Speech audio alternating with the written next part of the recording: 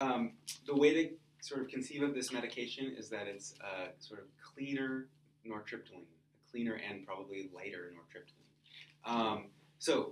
It's an SNRI, and the three SNRIs that we have are Effexor, Cymbalta, and then Savella or milnacipran. So milnacipran had a lot of data in Europe where it's approved as an antidepressant, that it worked for mood. However, we did not aggressively, or the pharmaceutical companies did not aggressively push for that indication in the United States. The patent was actually getting close to running out. So what did they do? They took Levomilnacipran, which is an active enantiomer of the racemic mixture in milnacipran, and they reformulated it and extended release so you can take it once a day.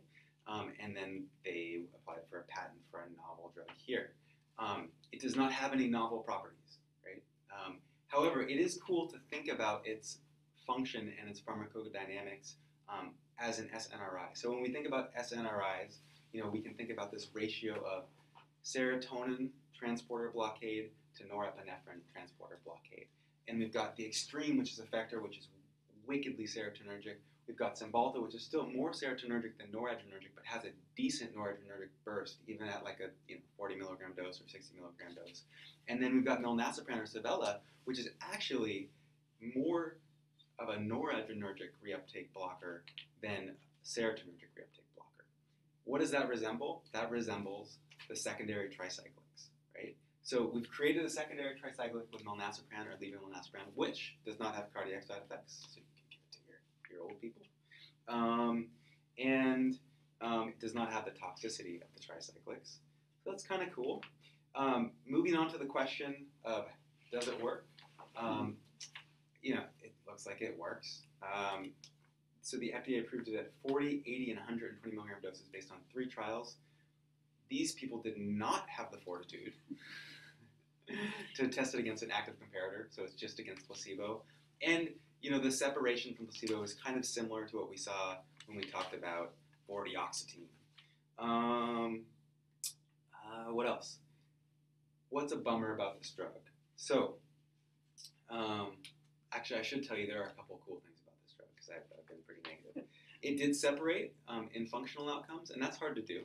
So people that took this medication compared to placebo actually did better functionally based on the Sheehan scale. And then I mentioned already that there aren't some clinically significant cardiac side effects. And is it used for chronic pain too? Well, I mean, it's more expensive than Savella, so you could use it for chronic pain. But yeah, I mean, just like all the other SNRIs, it has these anti-nociceptive properties. And so it could be useful for the pain patient, but probably that wouldn't justify the cost. I could imagine with vortioxetine that it might justify the cost if you really needed someone on an antidepressant, and there were all these reasons, including sexual, that they refused, that it might be worth it. Some of the things that are a bummer about this medication, it was also mostly studied in Europe, multi-center studies. It has kind of a gnarly side effect profile. So it's not like a tricyclic, but it has, for its common side effects, these are common: nausea, dizziness, constipation, tachycardia, hypertension, urinary hesitation, sexual dysfunction, hyperhidrosis, insomnia, and vomiting. Not fun at all. Common means what, more than 10%? Yeah, I think common, it's either more than 5 or more than 10. 5 to 10. I think it's 5 So to 10. that is kind of like decipherine, right? It is. I think it is like thinking of just having a secondary tricyclic that is not going to kill people if you overdose as easily, and that's not going to have the cardiac problems.